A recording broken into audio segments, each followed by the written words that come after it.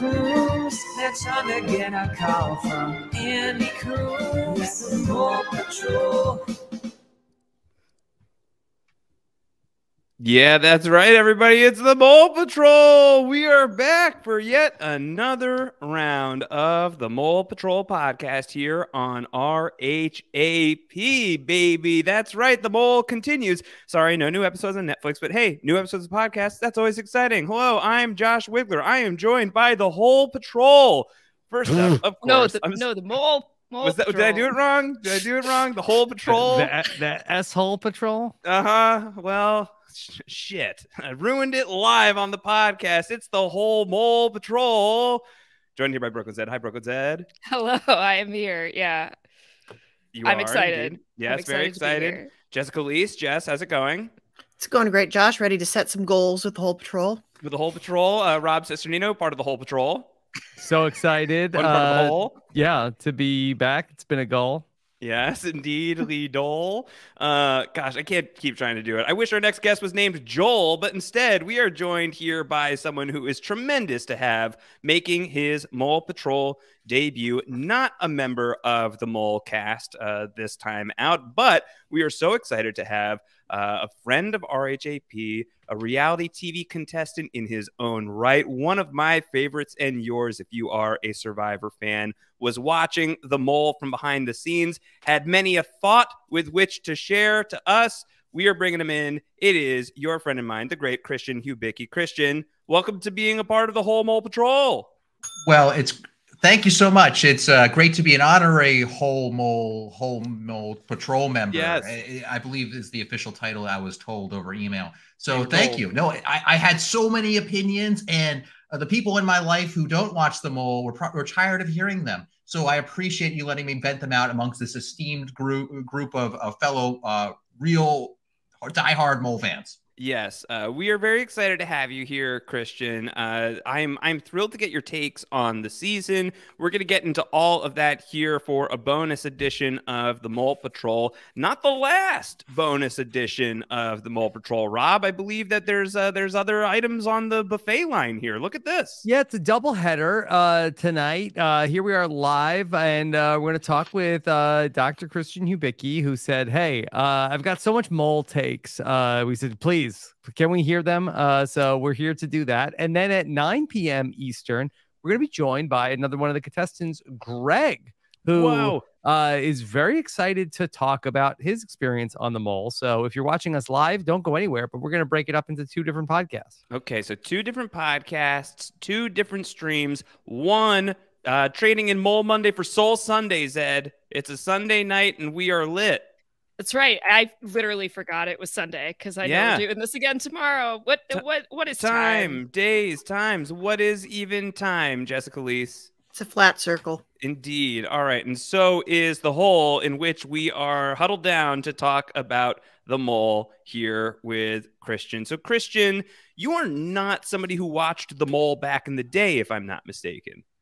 Well, I don't know who's giving you if the Mole's giving you your facts, Josh. I am an OG. It was in your sabotage. Yeah. You didn't sacrifice the pot for the dossier. I was day one. I'm starting to get sus of Sam Moore now, who passed that dossier to me. I think Sam might be Sam Mole. Yeah, yes. Indeed, he might put him down on the quiz. I was watching the original Mole back in 2001. I think this when it started airing because it was ABC's Answer to Survivor, as we all know, with Anderson Cooper. I was really into it. I was watching, and I was ready for season 2. Season 2 famously happens and is canceled after 3 episodes. And I just I'm heartbroken, ripped away from me. Okay, and then of course later on we find out that it was that it was rekindled for a bit. We all know the history of the Mole, and so I watched it then, but it was still canceled, ripped away. Okay, so I had to live my life like the real love boat. I had to live my life without the Mole. I tried to cope in various ways I can. I watched the Celebrity Mole when that came, in 2008 season 5 when that came out, but then it was ripped away again. Never really took off. So. And in that time off, I did the best I could. I to cope, I bought the soundtrack of the Mole on CD. Incredible. It cost me $50. Oh my God. It's amazing. I probably got the one copy off of whatever weird music website they were selling it. And I ripped it. It's like an appropriate, like totally ridiculous thing to do with money as per the Mole, I feel like. Yeah. Draining $50 into the Yeah. Mole soundtrack is a very Mole move. And Josh could have performed it for you for free.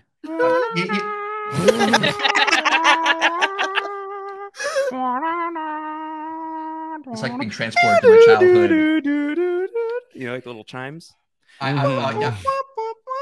The English horn, the muted trumpet. We'll get to the soundtrack. That's one of my opinions on the Mole. And in that time off, I was into internet forums and internet forum mafia for people who used to play that back in the day. And I made my own. I bet you were in the internet forum mafia. I was like, wow. Oh, that'd be hilarious. That's you know, I had trouble past. What can I say? But you know, like there's the game of Mafia. Some people just play it on internet forums, and I made a Mole Mafia, which I tried to adapt the Mole game into the Mafia format. And so I even videotaped myself and my partner Emily. I was the host. I even set up a TV screen with a thumbprint, and I would eliminate people live as the host over then YouTube. Did you just give away your thumbprint to the internet? Like, was it yours or? No, I used Anderson Cooper's thumbprint. He's my buddy, so I just used his. But so I'm a big OG Mole fan. So when the series came back and I saw the Mole, I saw the ads, I was actually scared. I was afraid to love again because I thought this was going to be ripped away from me once again. I didn't want to get involved, but I waited until the whole season it was about to air, and then I binged it all. And by the end of it, there were times where I loved it all over again.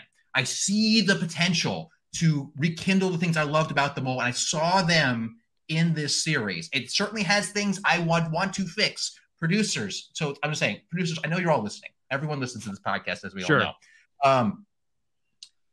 If I come across a little hot, if I come across a little passionate, it's because I love, okay? If some of these takes come in a little too hot for you, this is coming from someone who spent $50 on the soundtrack to the Mole. Exactly. That's love, baby. It's love, and it's not just the nostalgic love for this thing I loved as a wee teenager.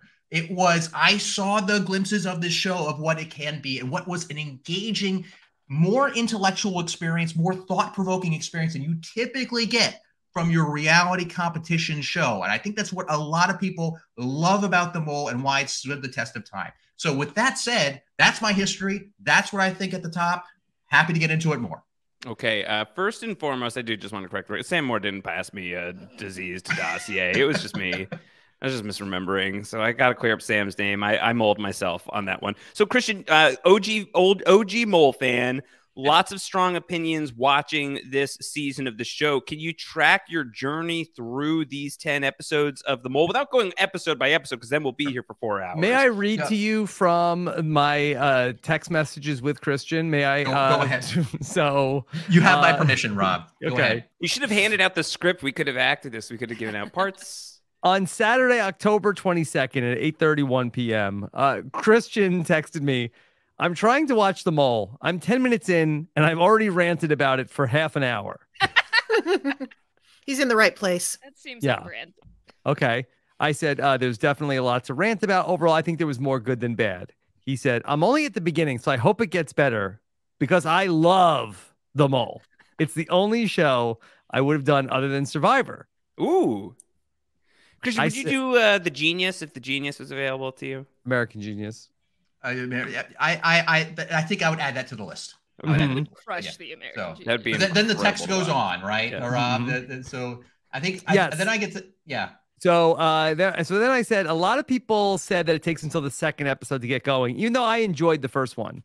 And then Christian, a day later, the very next morning, said, "Wow, episode 2 dramatically raised my opinion of the show.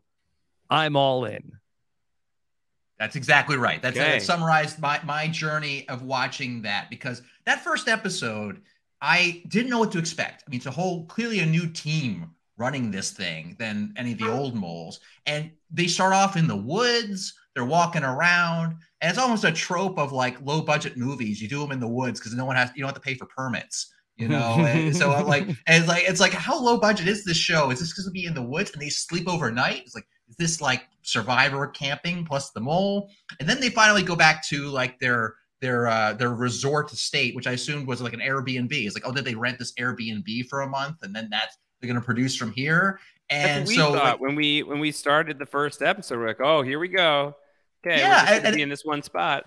Yeah, and I was like, and so it's like, what the heck? I mean, like, it's not the worst hour of 40 whatever minutes of television I've ever watched or anything. It's just like, what is this? It's not capitalizing on so many things that made the mole interesting.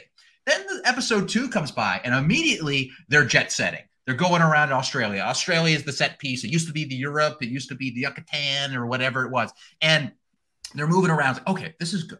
And then all of a sudden they're offering exemptions, right? And I'm like, fantastic. They finally introduced exemptions. And I realized they're stepping you into some of the complexity of the mole because the exemptions are a core part because they both give players excuses to sabotage the pot while maintaining cover, and the mole an opportunity to sabotage the pot while maintaining cover. And so they started working in the exemptions. And I'll tell you, by the end of that episode, not only did I know who the mole was, but by the end of that episode, they are trying to hit the red button, right? They're for getting the exemption for the pot. And that's when I was really into it because you had Greg stalling for time in order to prevent the other team from figuring out that they are going to try to solve the puzzle for the red button. And it's just, and you see the thinking of the players. And you see that Pranav is like flustered. He's like, oh, shoot, I screwed up the phone call to the other team. Now they know. And you have other people trying to get everyone coming back in order to like say, hey, we're all here. And it doesn't work. And I'm like in the moment with them. And then at the end of the episode, they all solve the puzzle. They hit the button both at the same time in a split screen and cut to black. Like, yes, I don't think I was more excited watching a reality competition show in a long time than watching that moment. I was like, yes, I'm so in. And it also highlighted what I think is core to when the mole works is when you, the audience, have a connection to the thought process of the players. That's very important because there is one person who's an unreliable narrator, as we know, and that's, of course, the mole. And so when you're in the show works when you are in the mind of the players and can reason with them. You're like, yes, I see what they did there. I would have done it differently. No, they're doing it wrong. I would have done it like this. That keeps that connection and it keeps it engaging. Yeah, I think that the red button moment was one of the more exciting moments of the whole season for sure. Yes. But early on, I do feel like that was Zed. I feel like that was like a big turn of like, okay, this is done pretty well. This is like worthy of the name that it's coming into. This is also, I think, the moment where they all like really realize they can't trust anybody. And once it's like, okay, well, somebody's going to sabotage the thing. So now everybody's going to sabotage the thing because they go from, great, the 5 of us are just going to sit here and we're not going to do anything and we're going to get the money. And then they're like, oh, no, wait. The other team's definitely trying to sabotage and be safe. And from that moment on, people continue to use that logic to make other self-interested decisions, like looking at the dossiers, like Cassie taking the exemption, even though Cassie was the mole. She could argue, if I didn't do it, somebody else was going to. And I agree that is certainly where the series makes a turn. Yeah, I totally agree. And because there are times, especially in those first episodes, but also throughout the whole series, where it felt like the mole for babies for me sometimes. Like it was. I mean, the players can be smart, but like there are times where like just the show that we're being fed, they're like saying it's like, oh, you know, this task didn't work. Maybe it was the mole. I'm like, yeah. I guess and how many times I have to say, you know, or it could be the work of the mole. We got it. The show is called. We know. We see the title of the show. We get it. And so I like that they started stepping up the audience because I feel like they were trying to play to an audience who had never seen the mole, which is exactly what they should do. It should be an entirely digestible show to no one who's seen the mole before. So by episode 3, you have Avery talking with Pranav, basically building a coalition without ever calling it the awesome word coalition. And starting to talk about how the sharing of information is the true currency of this game. And without not necessarily in those words, that's how I would put it if I were on the mole. But lastly, I'm not. But so they started to push the strategy little by little into something more complicated. And I think that that buildup was good. I think the strongest part of the game, for the most part, throughout the whole show, was the game design. Like a lot of those tasks, not all of them. I think the last one was a little weird. The first one, the one with the drones, yeah, the drones. I'm like, look, I'm a robot guy. I'm a robot. For those who don't know, I am a robotics professor. Okay, I like me some robots. Drones look like toys, and it's not intimidating to be chased around by the 21st century equivalent of an RC car. You know, it's not very. Leave cool. my car out of this. And so in that first challenge, I was like they introduce people by walking. They're walking through the woods.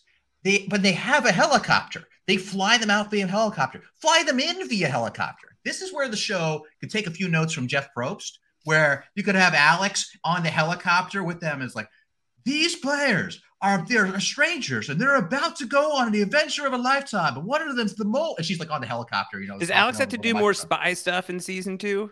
I think she got to do more things in season 2. I think that they should let her loose. I think that they should. This is one of many opinions I have. I think that they should have Alex interact with the players more. Anderson Cooper had them at dinner, and they'd be drinking wine at dinner. Oh, yeah, that was glorious. And some of the best moments from the show are just them at dinner. And it's more than just fun. You also see, oh, here's Darwin, the gregarious fellow. You know, he's fun, or this person's fun. And you have like Dorothy off to the side, who's kind of quiet, not really. You get a sense of the characters, character building moments outside of these very pat confessionals, which is what we got a lot of the time on this show. I needed more emergent character moments. And when those came through, they shined. So anyway, I have a lot of thoughts, as you might have noticed. Yeah, for sure. So we love the button. We push the button. We go to the end of the episode, and then we're in episode 3, I believe. And that's there's the moral dilemma that's in this episode as well. There's also the barrier reef rescue operations, right? There's the helicopter and the boat vantage points. Through all of this, are you still leaning in? Is there a moment that the season starts to lose you, I guess, is another way of asking the question. Yeah, I was really going through, and I was really involved, I think, until about Greg went home. I think when Greg went home, because he was a person I was really rooting for, because I saw, like, he and Avery, I think, had the most well-stated game manifestos of what they were doing. Avery was probably the most forefront. I think we saw that the most. She was like saying, I am going to, sabotage the game in a way that looks like the mole. Like really stating for the audience who may have never seen what a mole season is like, what it is. But also, like, Greg was describing what you do when you think you know the mole. Like, you have to cover for the mole. You want to keep them under wraps. And so right around the art challenge, I'm trying to remember exactly what the challenge was, but there was something where Cassie was screwing something up, and we were led to believe Greg was on to Cassie and from confessionals, and it looks like he was covering for her. I'm like, yes, that's exactly what you do. Yes, I hope he gets it, because I had long thought Cassie was the mole, and so like I was identifying with him. I'm like, please get through. And then once you went home, not only did I lose the character I was most rooting for in that moment, I started to lose a sense of what the heck was even happening on the show. Like I mentioned, the show is the best when you can track what the players are thinking and why. And near the end, I'm just like, why do you think Will is the mole? I don't get it. And I'm not saying that they didn't have their reasons out there, that they weren't conveyed to us. Yeah, they weren't conveyed to us. Yeah. And so I'm just like, and even at the point where there was that wonderful chain challenge when they're all chained to the wall and they're all talking, like, all right, I was rubbing my hands. I'm so ready for this challenge. This is on season 5 of the mole, and they went the whole distance, and it was great. And I want to see, and they're like, okay, who should we do first? Cassie's a team player. But what? I shouted at the screen. I was like, well, it's like, I mean, like, it's just like, you know, for everything we saw as an audience, I'm like, we just saw her not say anything during the bank challenge when she was in charge. Like, that's what we saw. And so that disconnection was what started to lose me. I'm just like, why do these players think these things? All the way up to the finale. Like, I still don't understand as a viewer why Joy thought Will was the mole. Right. And let's assume that there were these unstated reasons that, you know, they saw things we didn't see. That happens all the time on reality TV, you know, as some of us know all too well. But in addition to that, the order of elimination stopped making sense. Like, if it's one thing if Greg thought Cassie was the mole, but then was thrown off the scent by the S-hole mole moment. Right. Mm-hmm. And like, as we're sort of presented, and then he went home. Like, okay, that stinks. I wish Greg had got past that, but we'll move on. But then everyone after that, it's just like, it's Will. Like, how could these people have possibly been staying in the game if they were answering the quiz as Will as the mole? It just doesn't make sense to me. And I don't get it to this day. So that's where the show lost me. And that's my big thing to producers is that whatever is happening, I need to be immersed and understand it. And once I don't, I'm out. Well, Christian, I had talked about that with the finale where you had Avery and then you had Joy, and Avery had thought that Joy was the mole, and Joy had been partners with Cassie. So you would think that naturally some of Avery's answers are going to be about, like, which mission is the mole on? What was the mole doing in this mission? You would think that she would be answering Joy, but inadvertently getting some questions right, where Joy is thinking that Will is the mole, who is, not doing the same things that Cassie is doing. And so Joy is getting through. Yeah, and it didn't make sense to me either, Rob. I was listening to your podcast. I was nodding in agreement with so much of what you all were saying, and what could come down to is what the nature of the questions were. And I think that one thing they've de-emphasized on this telling of the mole is what the actual questions were. In the old mole, and they did this. It doesn't mean they have to do it again, but I think it was useful. Is Anderson would narrate each of the questions, at least at some point, as to what the questions were. And this should they hire Anderson Cooper to do voiceover work on the Netflix version of the mole? Is this an improvement we want to suggest? They should hire Anderson Cooper back in general. Yeah. I mean, look, if you can get Anderson Cooper back, I mean, that is the answer to all the problems. But I would say, I think Alex is great. I think that Alex has the flirt. I see the flourishes from Alex that were similar to things I liked about Anderson. So, like, she has the two modes that are appropriate. Like Anderson has his serious business. Here is me explaining the rules and being in character for the challenge, Anderson. And then they have him standing by like an ancient European stairwell eating a baguette. Yeah, exactly. Or driving by with a mojito by the contestants who are riding uphill on a bike. Right. That was I think that was Emily's avatar for many years was Anderson Cooper with a mojito, I believe. And so we're diehard Mohicans. Yeah, exactly. Yeah. And so there is so she can do the same thing. She can serve that same role. And you know, and I think in here what that again does is let the audience think, who do I think was the mole? And it's a better opportunity for them to use their confessionals. I think they overuse the confessionals during the challenge. Like it's a little bit Big Brother-y, where they will, like on the show Big Brother when they're running a challenge on the Blue Moon when I watch that show, like they're constantly cutting to confessionals during the challenge from people explaining it. When we're watching what's happening, and also there's Alex. Alex could be explaining in voiceover what's happening, and then during the quizzes, the question is read. And then you see the questions, you see the answers, you're thinking about it. It's also an opportunity for then the confessional to come in and it's like the question is, who was the mole on the train, the car, or the plane, or whatever. And it's like, I think it was really suspicious how Cassie couldn't get the thing on the train. It's a jumping off point for a confessional. So and Alex, I think, really does a lot of good stuff there. Like when she's doing the in-character stuff for like the press the red button thing. And like she's like, it's like players, with one, it's like she's the Joker. She's like, one of you will press the red button and the others will explode or whatever. You know, it's like that's good. That's good. I think she should stay in that character throughout. I don't think she needs to start it off with, let's get the party started, like she does. You know, go into the mode, and then she ends it with something else, right? So my overall take is that they could use her more for that role. Yeah, I think that's right. I think that having Anderson as a character on the show was so huge to those first couple of seasons, and I think that Alex has the right ingredients. I feel like Jess, I feel like we need to put a baguette in Alex's hands in season 2, and we'll be really cooking with dough. There's really just not enough like sitting on the sidelines, eating a snack, and commenting on the performance that's going on around you. Giving I think the that's players I a think hard time. Yeah, Like snarky ribbing food. them a little bit. Yeah. You want to Yeah, grease there's that no- gnome, right? You know, what I'm Yes. that was like those moments, right? Rob, that's not a euphemism; it's a literal thing that happened. Yeah, I have no Greasy- doubt. Yeah. Greasy gnome, yes. So let's continue to grease the gnome then, Christian, as it were. Gosh, probably better segues than that. Other than to say, what else is broken? What needs to be fixed, and how would you fix it?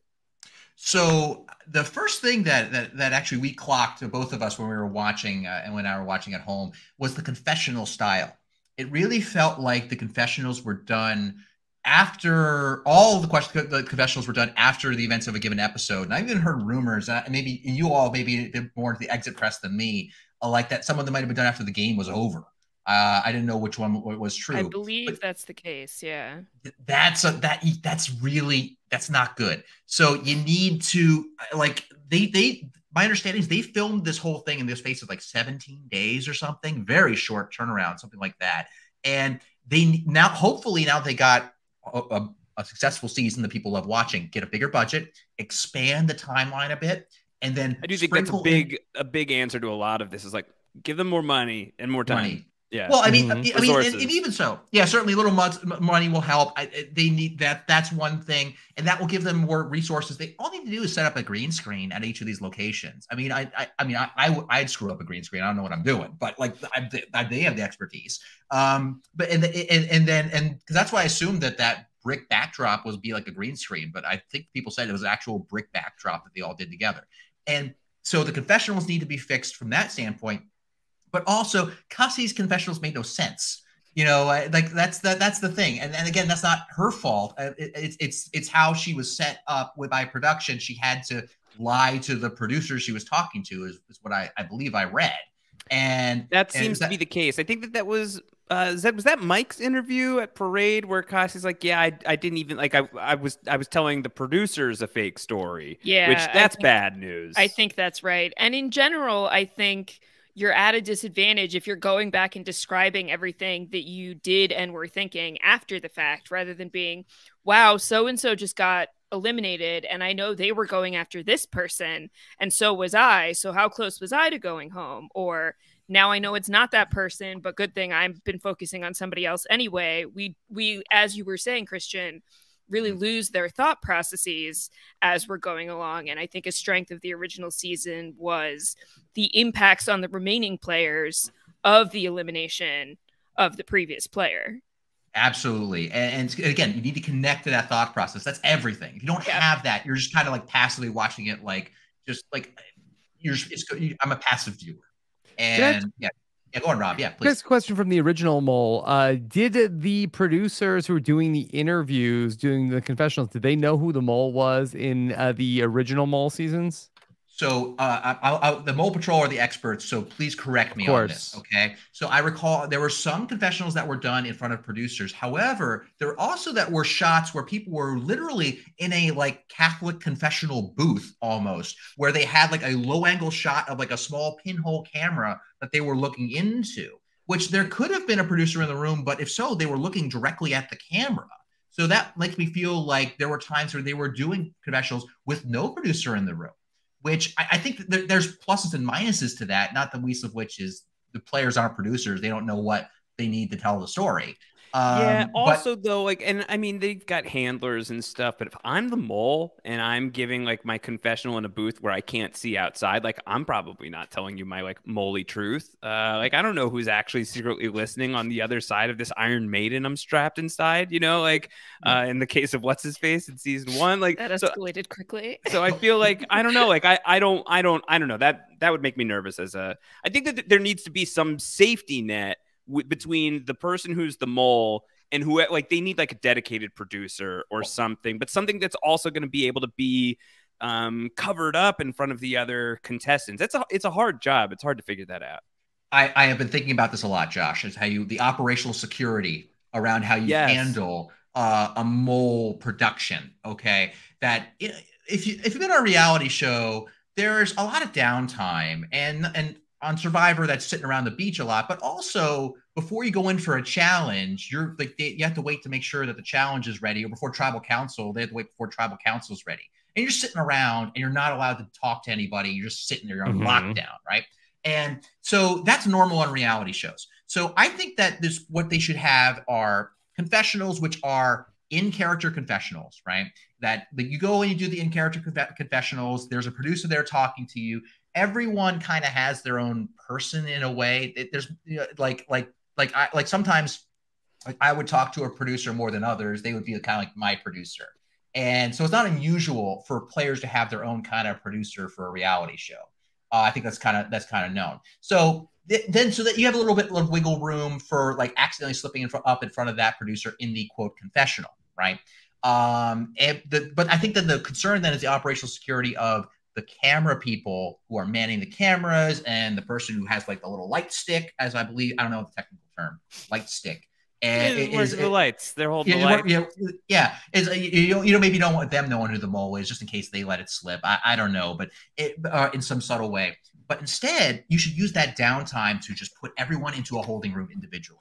I mean, they're going to hotels. So put them into little side, cupboards or things like that. They just have downtime. Put them in cupboards? I sat on the floor, Josh, in the jungles of Fiji, so I don't want to hear any complaining.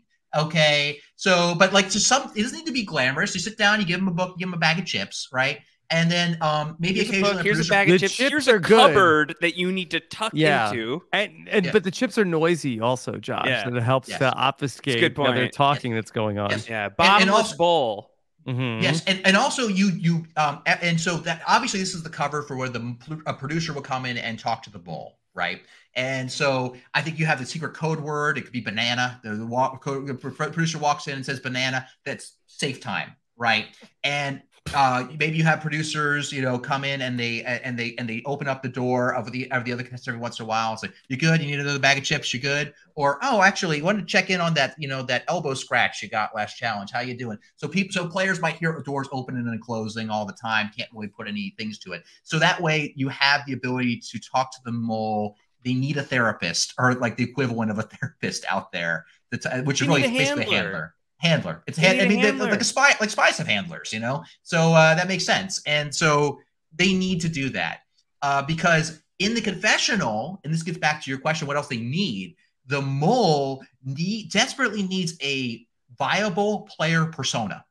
Okay, and I try to remember if it was Zed or Jess who said this, is like, hey, did Cassie ever say who she thought the mole was?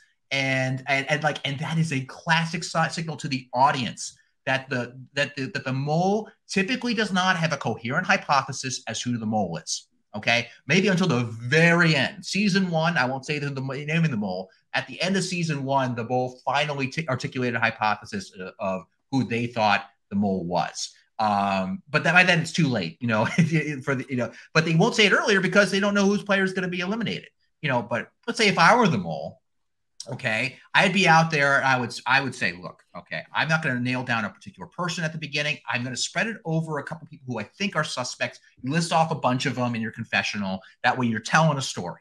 And then eventually someone can get knocked off. And you improvise that story as you go along. Maybe build some freaking coalitions, right? Anyway, that you need the handler's job would be to guide the mole into these stories. So that's one big thing I would change. Yeah. It'd be a fun job, Jess, to be the mole's handler. I would enjoy that. Their story producer, yeah. Yeah. Yeah. Just Well, like to be the yeah, keeper sure. of the dossier. Like, it was really tough in Budapest, but you've got it on this next one. Like I think it'd be fun. Be like the Nick Fury to their Black Widow. That'd be great. Good gig. Totally. Yeah. Fun job. Yeah, and I think that it's fun to think about this from both a playing as the mole standpoint, playing as a player standpoint, even as a production standpoint, because you have to like set this up in a way where it's not suspicious that you're talking to the mole. It's totally a doable thing. Like they put on some really cool challenges. I like the idea of the you're sitting on the trigger button challenge. You're on the bomb. Like they're working on some cool challenges there. Yeah. But what? Yeah, and I think yeah. Rob, what you got? I was gonna say, I mean, I don't think it really would be that tough because I think the mole isn't giving confessionals about being the mole. Like, Right. like if anything, that it's like the story producer is like, yeah, that really wasn't super believable. What you just said about being could you try it again and maybe like say like throw some suspicion on this other person? So like, I think you'd be I guess that the producer that is asking you the questions might slip up and talk too loud, but you're always answering as if you are a player. You're a really quiet producer. Yeah. Well, I mean, and I think that another thing that was unfortunate. Hand you a note. Like some of the cast I thought was fun. I think they were fun reality show cast generally. I'm not, but very clearly, I think one of the things that I first saw and I wanted to rant about. That's why I texted you, Rob, immediately when I started watching. I was like, why does every single person in this cast have to be like preternaturally gorgeous? Like every single one has to be someone who could be a model, like in a magazine. And not that those people can't be smart. In fact, many of them are, I suspect. But that just like the casting direction really felt like, man, they could probably grab these people off of Instagram. And then I go and read. I think a lot of people were cast off of Instagram, so this makes all the sense in the world.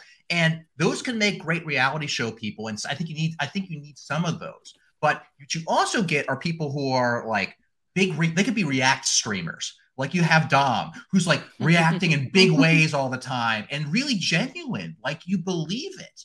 And that's fine for Dom. But you have a whole cast of these folks, and everyone's reacting in these like stunned and shocked ways, and you have Kasi kind of sitting off to the sides like, oh my goodness, what could be going on? It's like, okay, it really stands out. So on older seasons of The Mole, they would pick people like a Dorothy who was quieter, who wasn't a big reactor, and so if someone else was like not reacting genuinely in the moment, well, it doesn't really stand out as much. So they need people who come across as a little bit quieter. They can still be good storytellers in the confessional. They also need people who are like the old grizzled cop. I know Josh is a big fan of that. What are you talking about, Charlie? Yeah. So or Kate, it's there are all these players who they needed more people. They need who hydrated cast members, people who aren't quite so thirsty to be on TV. I really do think so. Like, I think people who are like in it for the, maybe for the money, in it for the adventure, in it because it was an interesting thing that crossed their desk, but not just because they have like great, bathing suit Instagrams that are open DM season. Cast me on your TV show. You know what they need? They need somebody that doesn't do social media like literally at all. They need like a Roxroy. Yeah. They need someone who has no footprint on the internet whatsoever. And I immediately, somebody talking like with no clue what Instagram is, that person would jump out to me as a mole suspect already. So that puts a wrinkle in it. I would be excited to see that person. And I do think like even Big Brother casts a grizzled old person every few seasons. So it's not. Doesn't that person always go home first though?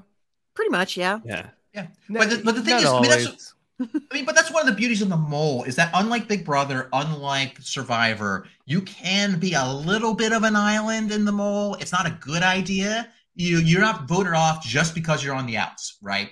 You can, like, there have been seasons of The Mole where a player was being extremely cantankerous, but stuck around for a long time because they pegged The Mole on episode 1 and were nailing it on the quiz.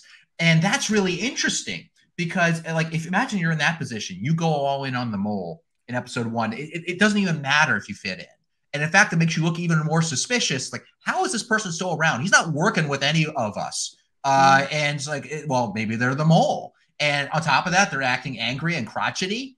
Like that can work, and it adds a wrinkle to the game. So the quiz is fundamental. How the quiz works is fundamental to what keeps the show and what makes that show work. That the eliminations are entirely based upon suspicions of the mole.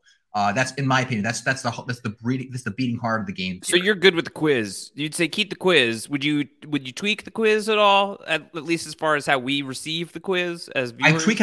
I tweak how we receive the quiz. I understand quizzes are not, when I give quizzes to my students, it's not fun. Maybe it's not the most fun thing to watch on television. I think you can make it work. But I think that it's central. So I think you got to find a way to make it interesting. So I think that you Could we like Bandersnatch this? Could you like have, Rob, could we do like swipe left, swipe right, and you get a different outcome of your mole season based on that Netflix choose your own adventure technology? Wow. Yeah, so you could just watch the one that you want to see happen? Then what do the fans fight about? What? Yeah. Well, I think that where you could do it. I know there used to be a time back when ABC was airing the 2008 mole on the internet. You could take the quiz online. Obviously, it was completely superfluous because they wouldn't tell you the results because that would give away the mole. But a way you can make that a more fun interactive wrinkle is that once the show is over, you can set your quiz results like, no, you would have been eliminated on episode blank, or like, oh, you would have won, and like that's added a wrinkle. But I think that in terms of presentation on the show, you just got to tell the story through the quiz a bit. Which is the video, yeah. So that's all it is. I think it's all you need. Okay, just a few more minutes with Dr. Christian here. Jess, you got anything burning for Professor Hubicki here? I mean, I am curious to hear more about what Christian would do as far as quiz taking strategy, because we've tried to kind of game theory this out a little bit. And it strikes me, Christian, that you'd have some thoughts about what is the best strategy as far as like, if you aren't sure who the mole is, how do you get further? My philosophy would be that there is a point where you pivot between spreading your answers and not spreading your answers. I mean, maybe it's a little bit of a fuzzy sliding scale. You can definitely narrow down your suspects, but there's a point you can tell the way the players talk about it. It's like, do I go all in on this one player? And that's a bit of game theory to it, right? Because if you go all in on one player and no one else does, you put yourself at some unnecessary risk. And so there's a lot of gamesmanship on the previous moles, I'm sure, as we all remember, that like the people would say, I think I'm going to go all in on blank today. And that was a deception to throw off other people to go all in, right? So so I think that in terms of how I'd handle, like how I suggest handling the quizzes, you definitely spread your answers early unless you figure out one of the telltale signs of the mole, which we have not talked about yet. That you spread your answers and then you trick other people into pivoting too early. And that gets you a little further, so you have to pivot at the last possible moment. So when you have the most information. Interesting. Okay, well now you gotta talk about this. What's that? Okay. So more of those telltale signs of I mean, you're all mole fans, so I'm probably not telling you anything too new. But the telltale sign of the mole was not sabotage; it's inside information. That's the one thing that players cannot fake very well. I mean, I believe, Rob, did you peg the mole on episode 1? Is that the rumor that I heard? I did, but it was more just like, okay, like who could it possibly be? And I think I just did a good job like game theorying out who the show would make the mole. I see. I'd be over here just running around my room. Like, yes. Well, for me, it was episode 2 when I picked up on Kasi. I was like, ooh, because it was a very specific moment during the jailbreak challenge. And one thing, if you watch other seasons of The Mole, some of the times they in the finale, which they should expand dramatically to talk about what happened during the season, particularly among the winning and losing players. Tell us what happened. Was that the mole would screw up by accidentally letting slip a little information about the game that they're in without realizing it. Happens all the time. And so Kasi is in the jail cell, and Joy says, hey, do I have a lock on my door? Which is kind of a sensible question because she can't move the doors. Like, is it locked? It's like, yeah, there's a lock on my door. Cassie says, is there anything outside of my door? And it's like, it's this very, the way she said it, normally when you get a question, you want to phrase it right back at them. And I was like, okay, is there a lock on my door? No. Is there a lock on my door? No. And I was like, oh, that's a little odd. And then like, we see as the audience, there's something directly outside of her door. And I was like, is she trying to nudge that player into giving her the right answer? And things happen like that in previous season. I was like, that's a little odd. And that's actually, and I went back and rewatched it. And then we fast forward to the finale, they show that exact moment. And then her giving this like wild smirk right after she's told that there's nothing outside of her door. I was like, okay, so I think I was onto something there. In and of itself wasn't like she's definitely the mole, but like those are the signals that you look for. In fact, some people have gotten thrown off because players have miraculously pulled out answers for puzzles. And season 2 people know what I'm talking about, right? And it's like, wow, that's a miraculous answer that you pulled out there. Maybe you could be the mole. So because anyone can sabotage, it's easy to do. The real sign is inside information. That's what you got to look out for. Interesting. We see Lone Ranger in the chat saying this has become the Mole Academy. Christian's giving all of this out for free. Actually, you all owe us $25,000 for watching this stream. We will be coming to collect the bill. Zed, you got anything for Christian before we start wrapping up? I think generally we're in agreement about how to fix the show, and it largely comes down to editing to give us different information from the players, right? Like the relationships between them and their thought processes, I think, are really what was missing from this season and go a long way towards making a future season so much better.